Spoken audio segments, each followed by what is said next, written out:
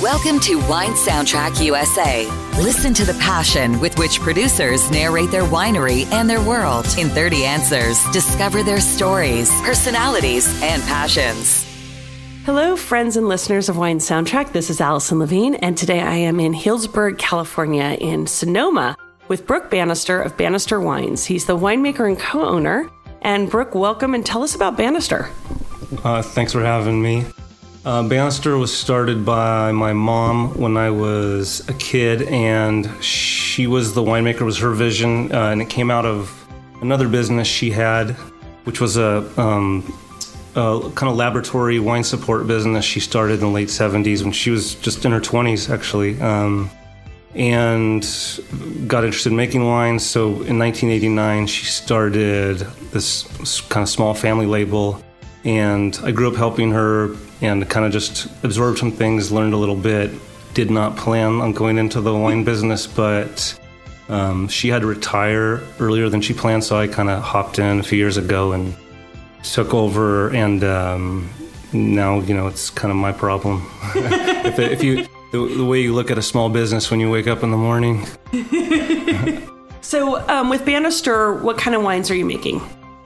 Well, we started out, I should say my mom started out specifically making Pinot Noir, Chardonnay, and a little bit of Zinfandel. And that's what I had kind of learned about and grew up tasting and felt like I had a feel for.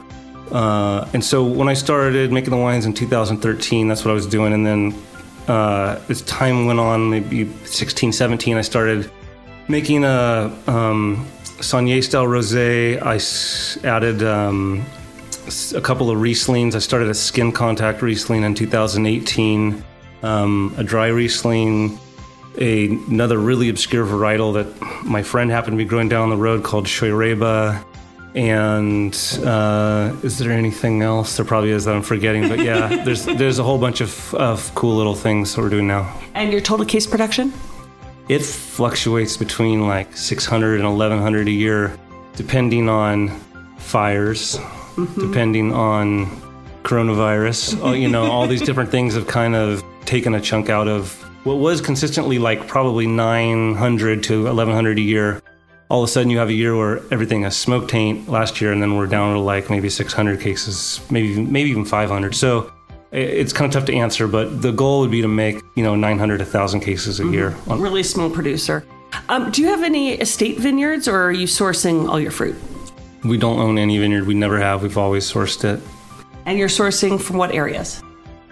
Sourcing from Alexander Valley, where I live, the Chardonnay and the Scheurebe, then the Sonoma Coast and Green Valley of the Russian River Valley for the Pinot Noirs, Dry Creek Valley for the Zin, and Mendocino, specifically Cole Ranch for the two Rieslings. Mm-hmm. And where are your wines available? Are they direct to consumer and available anywhere in the country? I have a little bit of distribution in Illinois and California, and the rest is direct to consumer. Okay. So you were saying that you grew up in this and that it you were raised learning how to, with your mom working in wine, but what would you say is your first memory relevant to wine? That's a good question. I think certainly I remember my mom and her friend Marianne opening the wine laboratory, because they did that. They just rented this little storefront in downtown Healdsburg in 1979. And, now Healdsburg is this over the top, almost obnoxious, tourist mecca. In 1979, there was nothing there. It was just a remote kind of agricultural town. It had this little plaza. There was a Greyhound bus station. There was a hardware store. The dust was, what's the plant that rolls down the tumbleweeds. Yeah, exactly. The joke is the tumbleweeds were rolling down the street. And so her doing that, it was just, I really specifically remember them kind of opening doors to this business, and, and I don't think they knew for sure whether it was going to work, but it worked out really well. And I also remember going to wineries occasionally, to friends' wineries, when she had to work, say, on a weekend, or just, you just go places with your parents.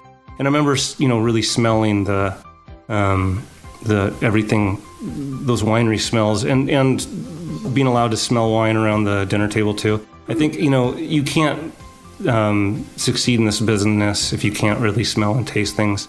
And my mom was really good smelling and tasting, and I got that from her. So I still can remember like all those smells.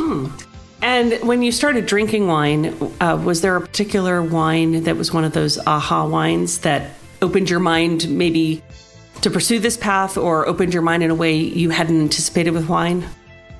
There was never an aha moment for me, I would say, because she started making Pinot Noir, and that was just always around. So smelling and tasting Pinot Noir was just kind of second nature to me.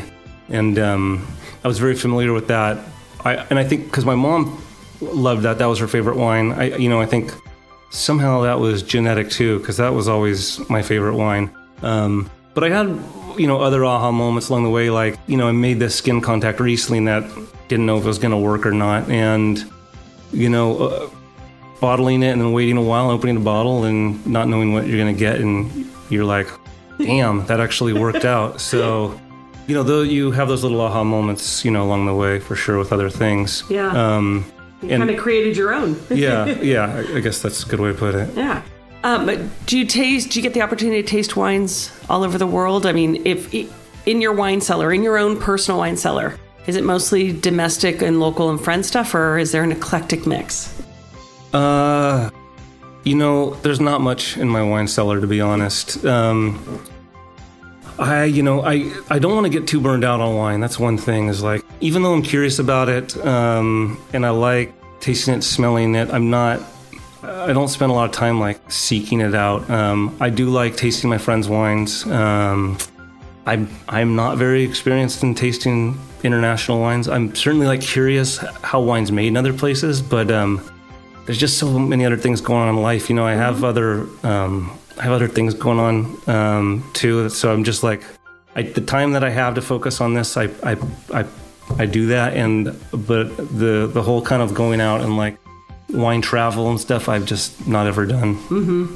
Well, so one more thing I'll say though, but that's also, I think, partially because I grew up around it so much. I just never felt, it was never a mystery to me. It was like so common to me that it wasn't something I needed to go out and like discover, so to speak, right? Like it was discovered for me whether I wanted it to be discovered or not. Right. So with the wines that you make and growing up, obviously Pinot Noir was something very prevalent in your life, and working with different grapes. Is there, to you, such thing as a perfect variety? No, I've never even like thought about it in that way. No, there's not. Yeah. And as a small producer, what's your take on wine critics and scores? It's total horseshit. And I didn't know that. When my mom got into the wine business and was trying to make it work, and her friends were trying to make it work, wine scores were really important, and they really drove sales for that generation. They still drive sales for somebody, but I realized after doing this for a few years that there are a bunch of brands out there that make wines specifically to suit the palates of the people that judge wines. Once I realized that, and it's not something I'm interested in doing at all, because the wine should be an expression of the vineyard and your personality as a winemaker and what you believe in, the whole thing is a scam, and I'm not interested at all. I don't want to. I know there are people that score wines that are really passionate about wine, that love wine, and so it's not that I think their passion for wine is a scam, but the result feels like kind of a scam to me. And it also just, the other thing is, if it doesn't lead to sales anymore, which we have to make a living at this, or we shouldn't do it, you got to pay the farmer to grow the grapes, and you got to, pay for the glass to put the wine bottle in.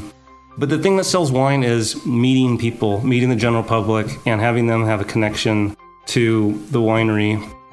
And the whole score thing, more and more to me, just feels like also something for the ego of the winemaker.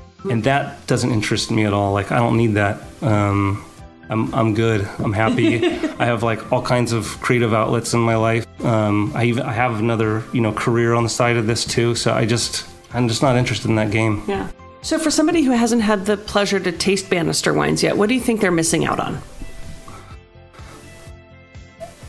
Well, I mean, there's a lot of good wine out there. I'm not going to act like I make the only good wine. No. They may not be missing out on anything. But I will say that, like, I hope if they're not tasting my wines, that they're looking to drink the wines made by somebody who makes a small production, who really has their hand in it, who charges, like, fair prices, who's trying to work with people that farm correctly.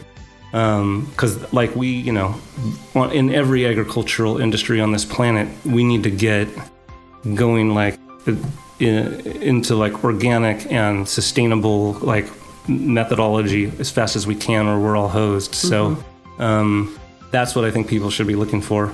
You know, that's my view, and that's the view of plenty of other people in the wine industry. So drink their wines, I guess, is what I would say. Or drink your wines. Yeah. I mean, it's equal to all, but I think, you know, Bannister, it's so interesting. I mean, just sitting in front of me and some of the grapes you mentioned, it's a really kind of Riesling, Pinot, very traditional grapes, yet at the same time, Scheurebe, very unique and different. Yeah. So. You know, part of it is that it's kind of a social business here. You know, I know a lot of people that farm, I know other people that make wine, and so if you're friends with people and you have good relationships, like opportunities just pop up. And you know, the Scheurebe thing was my friend who got these cuttings from Joseph Phelps going to Germany years ago to get some stuff and bring cuttings back. My friend ended up with some Scheurebe cuttings, and like next thing you know, I'm Scheurebe as part of my lineup, and which seems really random, but since I was already doing the Rieslings, there's actually kind of a fit there for it. Yeah. It makes some sense. Absolutely. So if space aliens were to land at your property right now, which of your wines would you want to welcome them with? Are these friendly or unfriendly? Absolutely aliens? friendly. Okay. I think, you know, I'd probably start them out with Pinot Noir, just because I'm not going to pretend that that's not the wine that's been most important to our family over the years, and that we put the most effort into and comes at the greatest cost for us to make. You know, it's just, if you only had time to taste a couple wines, you have to taste Pinot Noir. It's amazing. For you as a wine drinker, red, white, or rosé? That's so dependent on like the day and the temperature and all of that. But you know, I really like drinking reds with food, obviously. So, but like if I'm hanging out, you know, in the afternoon with my son, and he's eating like, you know, those Cheeto snacks, like some rosé goes really good with those. I hope for you, not for him. No, yeah, for me. Yeah. Still or sparkling? You know, I don't drink much sparkling wine just because it doesn't come across the table very often. I love it. Champagne's delicious. Yeah. And Prosecco's can be fantastic. They're great. But, you know, I've got so much wine already sitting around that are still wines. I end up drinking still wine most of the time. So you said you like to have red wine with food. How do you approach food and wine pairing, and how do you recommend other people do it? Do you think there are certain rules that should be followed, or tips, you know, in what to look for when they're picking a wine to pair with food, or picking a food to pair with wine? Well, I mean, I think your palate should tell you, but obviously if you don't have the opportunity to just like open wines, cook a bunch of food, and, you know, if you've got to nail it the first time, I think, well, obviously the internet's full of useful information, but, you know, Pinots go with like, it's a medium-bodied wine to a light-bodied wine. And so I think, you know, people could make think about foods and kind of picture what would be in the scale of, you know, rich to light food, what would land in that. I think I had a boss when I was younger doing construction work that would always just say, figure it out. So to some degree, I think, you know, people should trust themselves to figure things like that out. I think there's often like a mystique created around wine that the wine industry relies on to have the general public come and ask the wine industry for its expertise, when actually the general public can solve a lot of its own, or answer a lot of its own questions. But I mean, there are classic things with like Pinot Noir, like, you know, duck is just They were made for each other. They were, and Zinfandel and barbecue is fantastic. These Rieslings go really well with Asian food, and I love Asian food. Love it. Can't get enough of it. So I was saying earlier, like subconsciously, I'm probably trying to make wines that go with Asian food to a certain degree. And the Rieslings really, really are nice with Thai, Korean, Indian, like, the spice and stuff. Yeah, not heavy spice, but some spice for sure. Yeah. Beautiful. Making me hungry. So you're working with a lot of different vineyards, but you're spending time in these vineyards. You were talking before how you really care how these vineyards are taken care of, that it's about sustainability. It's about thinking of it. So how much variation do you see vintage to vintage, spending this time in the vineyards? What are you seeing more often than not, or is it really just different every year? Yeah, I mean, if you think about there's a matrix in a grape of all these different compounds that become the wine you end up drinking, and every weather event over the course of a year affects the matrix in that of all those compounds in that grape. So every year is different. Now, you may not taste much difference from year to year because it's still the same clone. It was still picked at a very similar bricks. You made it with a very similar protocol in the winery, but there's some difference. So what I'm seeing like year to year is often subtle. Maybe though, if you're like looking at it over decades, obviously you're seeing changes because we don't have as much cloud cover here during the summer as we used to. That would lengthen the growing season. So harvests are happening a little sooner sometimes. We're having a little more, say, desiccation because of heat events sometimes. So like climate change is definitely affecting the wine industry. The wines are still coming out good. I think, there's been a real fear that it would affect quality, and it probably will down the road. Everybody's going to suffer because of this. There's just no way around it. But so far, the wines are still really good. I think, it's a combination of it, the effect of it being somewhat subtle, and also that there's a lot of really good farming knowledge out there now. Farmers are really good at handling adverse conditions and handling weather events, and winemakers have seen a lot of stuff themselves and know how to kind of adjust and make changes. So, we're doing a pretty good job of handling that. Yeah. When you go and visit these vineyards and walk through them, do you ever talk to the vines? No. Do they talk to you? I feel that way about trees. I don't really feel that way when I'm in like an agricultural setting. I like grapevines. They're really cool. They're really cool to look at. It's really fun walking through vineyards. But I don't hold them in quite the same esteem that I hold like a tree. A big ancient tree is like really needs to be taken seriously and respected. There's some ancient vines that I saw recently, and it made me think for the first time about all that history, that ancientness. Those are cool, and it hurts a little bit when you see those get torn out. Oftentimes, it's just because they're at the end of their life, they're no longer productive. Sometimes, there's a lot of greedy people in the wine industry too, so people tear them out just because it doesn't suit them. So that happens for all reasons, and it's you hate to see those old vines go. But like that Pinot there, the old vine Swan clone. I mean, those vines are ancient. They're barely alive, and it's cool because they're neat to look at. They're really gnarly, and they have a hard time ripening the clusters because they're so low on energy in their old age. So yeah, that's there's cool, interesting situations to run into out in the vineyard for sure that are kind of compelling. So when you were little, what did you want to be when you grew up? Well, I think I wanted to be a professional athlete when I was younger. And what sport? I kind of went through a lot of different sports. I liked soccer. I liked baseball. I ran track and field. And I did some of that in college and then kind of moved on to other stuff. But then I wanted to be a professional artist, and I have been a professional artist. And what kind of art do you do? I have off and on been built furniture, designed and built furniture, and I've been a professional musician as well. Oh, what do you play? I sing and play guitar and piano, bass. There's always sort of a nice correlation, I think, between wine and music, which we're going to get to in just a little bit. But I will say though, like to certain degree, I think there's a definitely correlation with creativity. Although I come from the dirtier, grimier side of rock and roll. Like I like that, you know.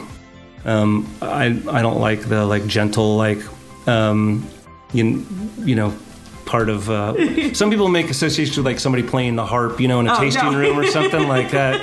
No, we're not to each their own for music, but no, harp playing is not my thing either. Well, you know, I'm using that as kind of as an anecdote, not as a like not literally. Yeah, you understand what I'm saying? Yeah, absolutely.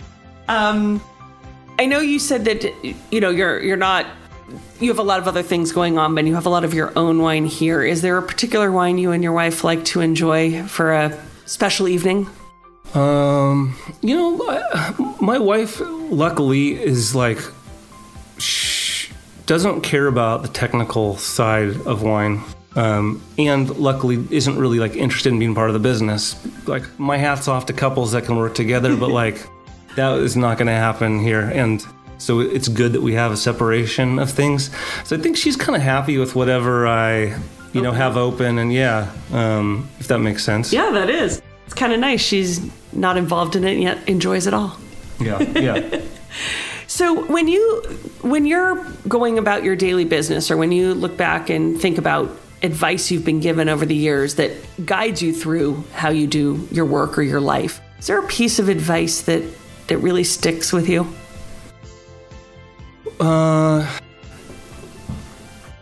Well, I think there's not like I'm not going to give you a piece of advice that's like a verbatim sentence, but certainly I got the impression from my parents growing up that there was no pressure to go into any particular thing. Like I could do whatever I wanted to. And I think that is critical because I think people should do something that's meaningful.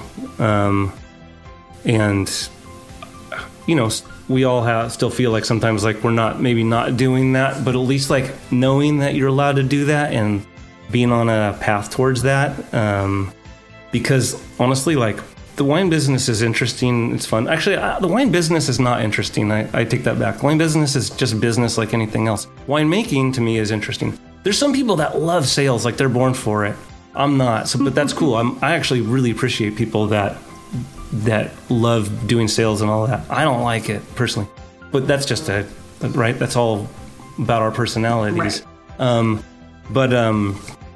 I think like I try and spend as much time I can with my son, and that often means like I'm not necessarily working, and we're supposed to feel guilty as Americans when we do that. And I think getting yourself free of those kind of limitations is crucial to feeling good about your life.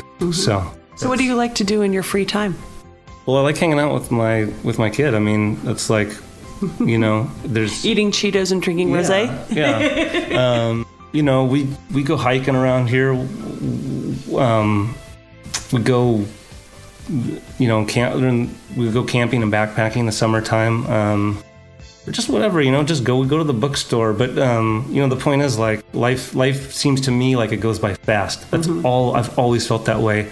And I don't want to ever like get to a point where I was like, damn, I was working instead of like spending time with the people I loved. So you just have to tell yourself you're going to do that and it's okay. So when you look back at your career, what would you say is one of your proudest achievements to date? I mean, family I know is probably your proudest. So I'm asking, outside of family, is there something in your entire career? It doesn't have to be wine. It could be wine. I don't look at things that way, to be honest. To me, that's a little bit of that same like ego trap. For me, like when you make a piece of art and you put it out in the world, like you're done with it. It's now the public's to like interact with and like debate and enjoy or hate or whatever, and then you move on to the next thing. That's kind of how I feel about stuff. So So like, it's not that I'm not proud, but I just don't stop to really think about things in those terms, if that makes sense. It does. So I want you to complete a sentence for me. A table without wine is like?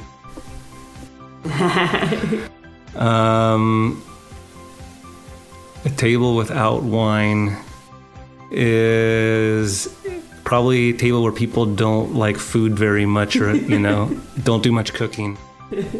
So we're sitting here at your table. Mm-hmm. It's a beautiful table that you made yourself, which is absolutely gorgeous. A big, large wooden table. There is a lot of Bannister wine sitting on this table. A lot of bottles sitting here in front of us. I'm wondering if you could share a bottle of Bannister wine with anyone from any walk of life, living or deceased, who would you like to be sitting at this table with us right now? It's funny. I was thinking about that the other day, where people always ask, like, if you could go to dinner with like two people, who would it be? And for some reason I was driving down the freeway and I thought about that, and I was like, I would do it with Barack Obama and Patti Smith. Because I like that. It's an interesting combination. Yeah, I have a ton of respect for both of them. I think they both, they were the person for a time and a place, and everything kind of flowed through them, and they kind of knew everybody and were at the center of these really interesting times. So yeah, that's my, I don't even know if Patti Smith drinks, but you never know. Yeah, so. Very cool. Yeah. Interesting. Well, it's a good thing you thought about that earlier this week without any prompting from me. Yeah. So just as we finish up, I know you spoke about being into music and how you're a musician, and we're not talking about harps here, and I'd love it just based on the type of music you like. But so many times, wine creates an emotion in people. A lot has to do with who you're drinking with and everything. And music does the same thing. So if you were going to put a song, an artist, or a genre to your wines, I'd love you to try to do that for a couple of your wines. So we have your, just a couple. That's fine. Okay. So your Riesling, but not the skin contact one. David Bowie. Okay. And your skin contact Riesling? Santi Gold. Okay. And your Scheurebe? Wilco. And your Pinot Noir? Bruce Springsteen. See, easy. Yeah. You did it. They each conjure up something, so I'm gonna have to try that pairing later. So, Brooke, one more question. I know you said you haven't traveled a lot to other countries and to other wine regions, but domestically or internationally, is there one region that is on sort of the top of your list that you'd love to go check out? There's a bunch, actually. I'd like to check out some of the Croatian wines, just because that was kind of the genesis for me being interested in making a skin contact Riesling. Because what I was reading about seemed to happen primarily there, and also talking to people that had orange wines. Most of them had them in Croatia or had them come from Croatia. So that kind of seemed to me like the focal point of that. I lived in Italy when I was young, and I drank a lot of wine. I didn't pay a ton of attention. I can remember how it tasted, because I have that thing where your brain kind of catalogs all the tastes you ever came across. But I'd like to go back actually focused, with an understanding of winemaking. And then I'm actually, I know it sounds kind of like everybody says this, but I would like to taste a bunch of Burgundy wines, just because it's really cool. Their pH is so different. That stuff comes in at 3.1, 3.2, screaming acid. And so that's why 10-year-old Burgundies are just drinkable, whereas in California, they're done. And to me, so there's some really interesting differences that would just be cool to kind of put in the glass and talk to people about how you handle those different, if you have different chemistry, how you handle that. Yeah, very cool. Well, you should start planning one of those trips. And for any of our listeners that are planning a trip to Sonoma, how can they visit Bannister? How can they taste your wines? They just have to email to the website and see. I do some private tastings by appointment. If I'm available, I'll do it. I like meeting people. It's just I'm a one-man operation, so it's just got to look at the schedule, look at the calendar. Yeah. And people can also order online, correct? And your website? BannisterWines.com. So go to bannisterwines.com, check out the wines. Very small production, Sonoma producer, but also if you're coming up here, it's pretty special because if you can get an appointment, you'd be one of the few. So, Brook, thank you so much for joining us today on Wine Soundtrack. Thanks, Allison. Thanks for listening to a new episode of Wine Soundtrack USA. For details and updates, visit our website, winesoundtrack.com.